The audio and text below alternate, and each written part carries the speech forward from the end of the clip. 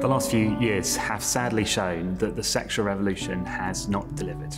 Numerous people bruised, badly damaged by what the sexual revolution has preached. I used to think that I needed to meet someone and I needed to be married in order to be complete as a person.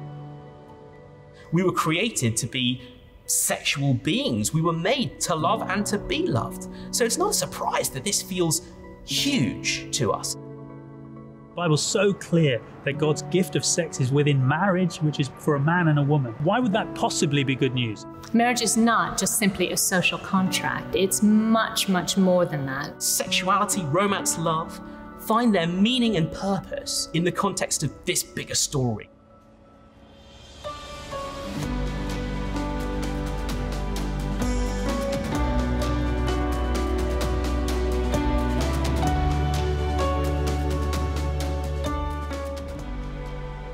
I believe that Jesus said, I will build my church and the gates of hell will not prevail against it.